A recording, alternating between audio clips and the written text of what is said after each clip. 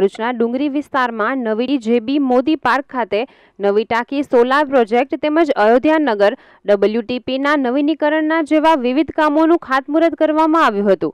ધારાસભ્ય રમેશ મિસ્ત્રીના હસ્તે આ કાર્યક્રમ યોજાયો હતો।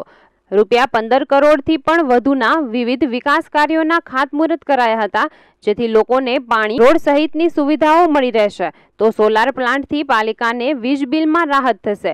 ખાતમુહૂર્ત કાર્યક્રમમાં પાલિકા પ્રમુખ વિભૂતિબા યાદવ, ઉપપ્રમુખ અક્ષય પટેલ, કારોબારી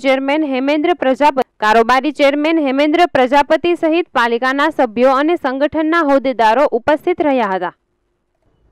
3 જેટલા solar plant, heavy solar plant, જેના કારણે નગરપાલિકાને વીજળીના બિલ અને એનું ભારણ ઘટશે। અત્યાધુનિક જિલ્લા કક્ષાનું ફાયર સ્ટેશન અને જુદા જુદા માર્ગોનું ખાતમુહૂર્ત આજે કરવામાં આવ્યું છે।